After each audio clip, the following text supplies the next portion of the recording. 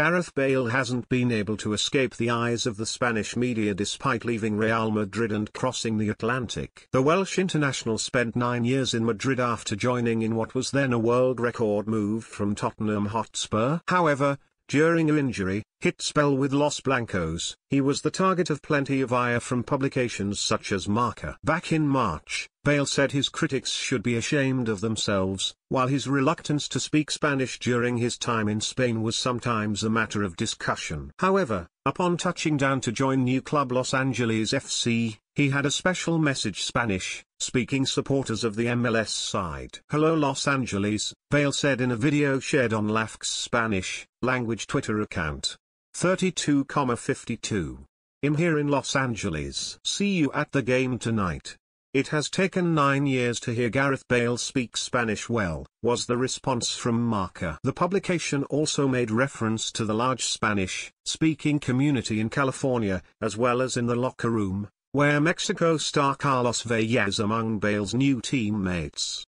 Marca had previously said Bale is a phenomenon when he wants to be, after he fired Wales closer to the World Cup with a victory over Austria in March.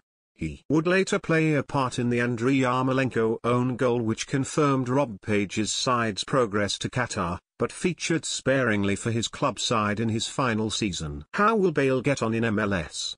Have your say in the comments section. Marca had previously labelled Bale a parasite, and Bale was asked about the comments in March when thriving for Wales. However, the former Southampton man rose above it, saying, "No. I don't need to send a message, honestly. It's a waste of my time, it's just disgusting," he added. "They should also be ashamed of themselves. I'm not fussed." The Marca piece, written by Manuel Julia, had argued, he settled in Spain, at Real Madrid, where, masked, he first showed diligence and love for the guest, but then his nature led him to suck blood without giving anything in return. Well, more than blood, he sucked, and sucks, the club's Euros.